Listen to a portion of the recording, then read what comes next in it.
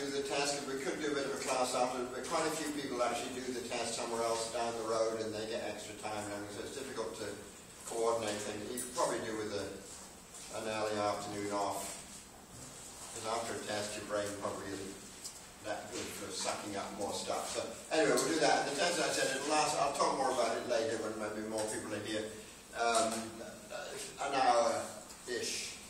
But do try to be here on time, like I hadn't nagged you before, and here we are, it's 22 already, and it was partly my fault, but still there's an awful lot of you who haven't made it yet. Because the test will start on time, so if you're late, you'll miss chunks of it. I've just got to try and kill that light, because I don't think that's too bright. Don't know if I can. Ta-da! Oh, See? it's good. I should charge extra. Yay. But you've got to yell at me if things like that are happening, because I'm just lucky I noticed it. Normally I wouldn't. So, Raj, as I said, he's one of the big superstars, and I think the most kind of user-friendly of these early people, as I mentioned.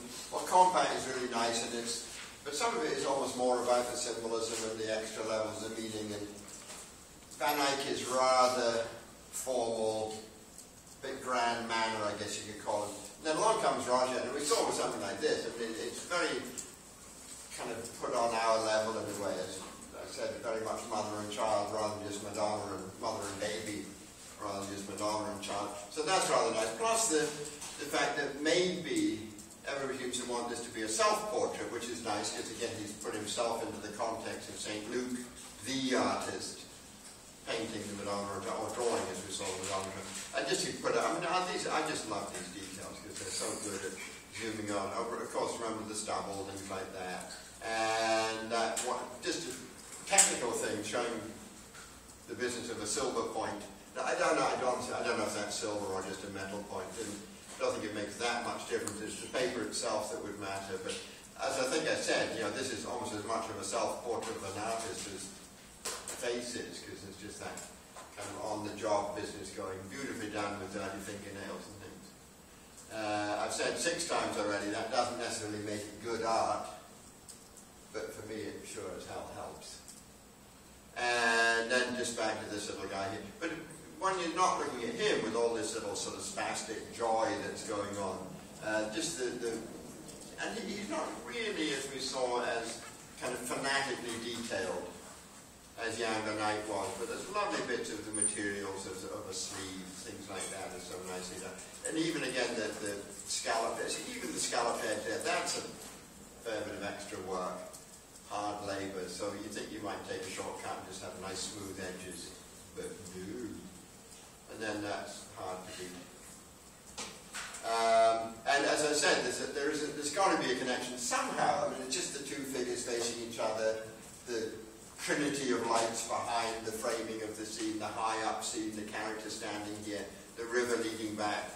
There's just too much coincidence for it to be coincidence. So somehow he had, I honestly don't think he could have seen this, because it would have been in Roland's private house. It's highly unlikely that Roger would have gone in there. So it's just maybe there was a drawing that somebody else had done. Well, you see, again, the frustration is that nobody's bothering to write about these people because they're not that interesting. And so when people start to collect anecdotes about them, very often it's 3 or 4 generations later that they're just picking up almost legends by that point. So there's no sort of daily account. Nobody would keep a diary or anything like that.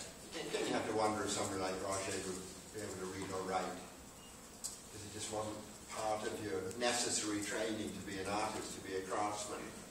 But this wonderful image of Chancellor Nicholas Roland that we looked at in a fair bit of detail last week.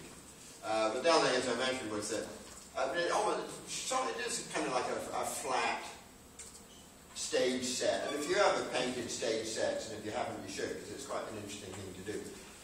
You tend to kind of cut corners a bit because there's no point in putting in tons of details, so you just thin out all the bits and pieces. That's a little bit like that here with the connection. Remember, as I said, that million-mile distance. You can go off almost into infinity. And don't forget the Roger, who had double the size of Van Eyck's picture as well.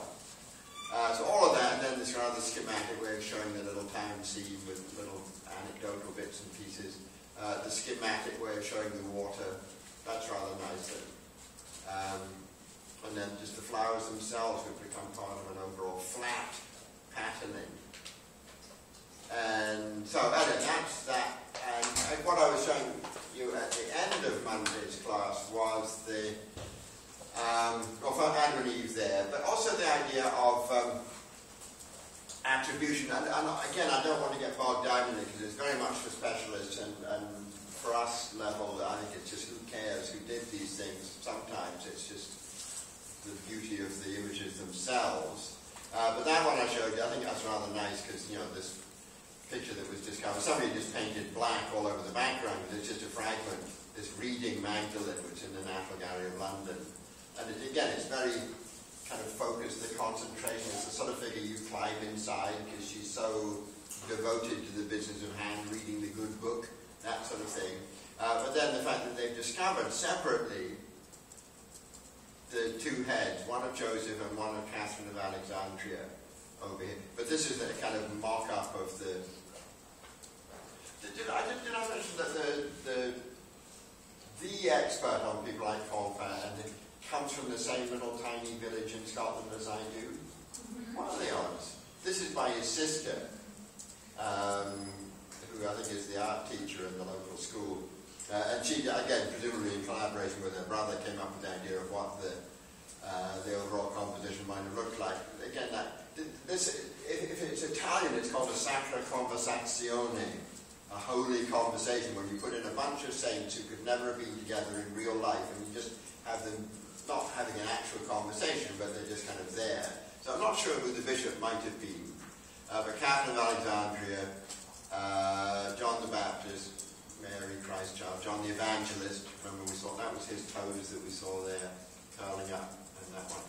And then Joseph over here, and Mary Magdalene, of course. And as I said, who knows why only that part remains? Maybe it was Protestants who destroyed the rest of it, but just happened to like that one figure. Maybe there was a fire, maybe part of the church fell down. All these things could have happened. But I mean, this is a really nice head of Joseph, I think.